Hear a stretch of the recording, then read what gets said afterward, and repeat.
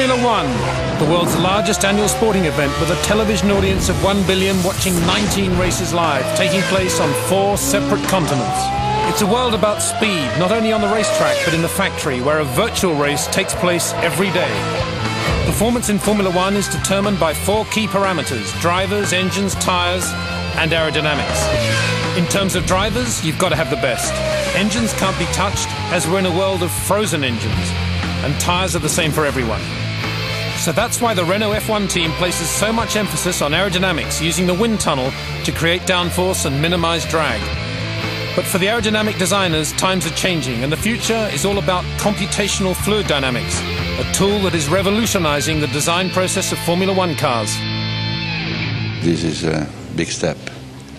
It's an astronomical step for Renault team for the future, this is sure.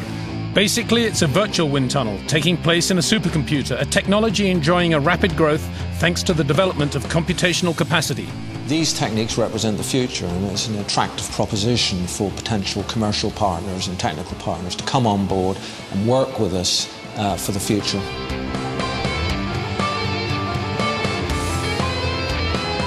C'est un outil au service de l'équipe, du team ici. C'est un outil qui doit contribuer à l'amélioration de la performance de la voiture. Et je pense que c'est un outil dont nous sommes fiers et nous attendons maintenant les résultats sur la piste.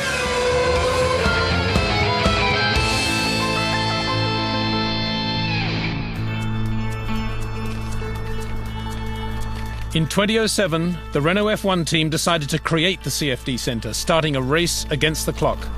ABM was chosen to implement the construction of the building, which took 267 days from enabling work to practical completion, with constant attention paid to planning and environmental concerns. There was 2 reasons that we've put the building underground, really. One, it's a contribution to a green effect. Obviously, a building underground maintains a very stable temperature. Secondly, we have constraints on planning requirements in this area because we are in the middle of the countryside. So we've decided, based on those 2 things, to actually dig out a very large hole, maintaining all the soil on site, which obviously saves a huge amount of movement of vehicles to take it away from site, and put the structure underground. And we've looked towards this curved concrete precast structure to achieve the results for that.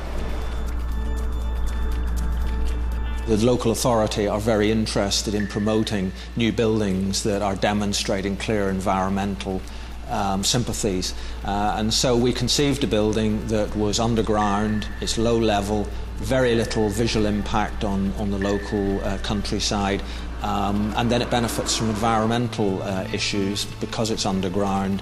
It's very easy to control the temperature, it's very energy efficient, and we think that's a good statement that the company is making for the future. 24,000 cubic metres of material was quarried and maintained on site to enclose the 25 sections of modular concrete block surrounded with a damp-proof membrane. This ultimate aerodynamic laboratory is now hidden 1.5 metres below the ground. Reminiscent of a James Bond movie set, the CFD Centre welcomes its engineers into an exhibition hall. To the left are the CFD research offices.